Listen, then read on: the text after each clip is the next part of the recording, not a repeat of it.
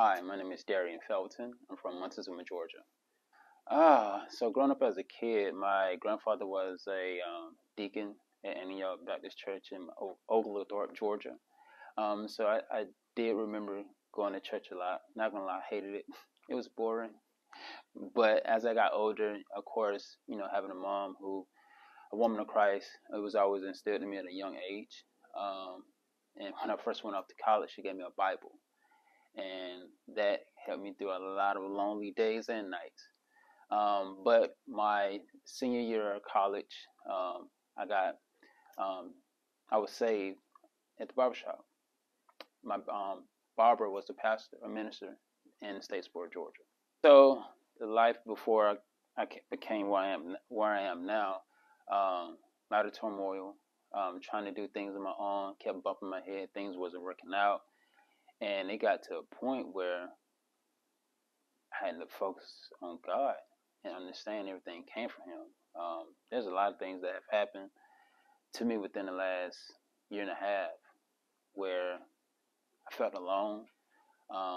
But once I started to, reading the Word, being around friends who are in Christ, it's like the analogy that I can give is, how it's a glooming, rainy day. Once it stopped, you see like that little peak of sunshine. And that's what it was for me.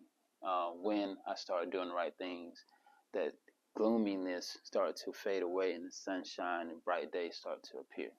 So that was the moment for me where I thought like, hey, I got to recommit myself to Christ so I can have these sunny days and not always gloomy days. So I have a daughter, her name is Shelley, Reese Felton. She's 2 years old. She's my everything. Me making this decision, also, she see what daddy's doing. Will she mimic everything I do, which is good because I want her to mimic Christ. So, for example, when her and I have dinner or breakfast, she know to pray. So with me, it starts off with me, and I just want to trickle down to her.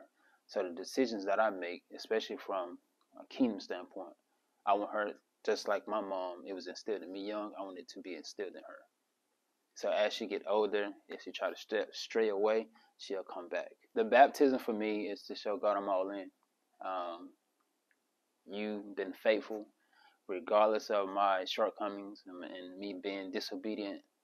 Now here's my time to show you that I'm all in for you. It's undescribable, to be honest.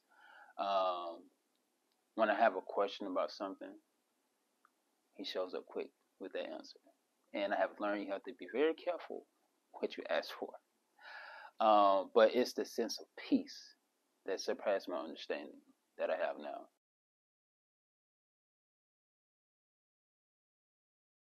If you are interested in being baptized, we do baptism on the first Sunday of every month here at the Hand of the Lord International. Fill out the form, and one of our staff members will contact you as soon as possible.